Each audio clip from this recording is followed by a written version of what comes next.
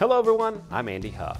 A major new study published in the journal JAMA Internal Medicine shows that high levels of moderate to intense exercise reduce the risk of developing 13 types of cancer. An American Cancer Society co-author of the study explains why more physical activity is better for cancer prevention. There were a lot of really interesting findings from this study, more very exciting findings. The fact that physical activity was so broadly linked to so many different kinds of cancer. What was surprising in this study, though, was how strong some of these associations were. For example, esophageal adenocarcinoma, the people with the highest levels of physical activity had a 40% lower risk compared to the least active.